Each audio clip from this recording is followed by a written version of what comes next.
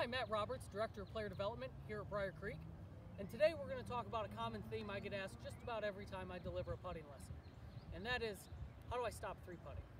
Well, I typically ask that player, where do you struggle more? Do you struggle more with the lag putt or more with the short putt attempt?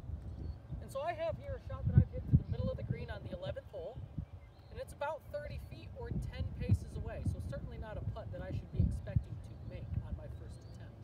So I'm going to go ahead and hit the putt, and we're going to talk about what happened. So after my first attempt at the putt, you can see I've got about 1.5 to 2 feet remaining for my second putt, or my short putt attempt.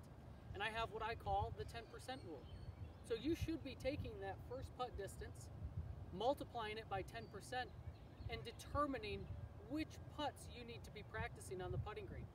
Are they the short putts, or are they the lag putts?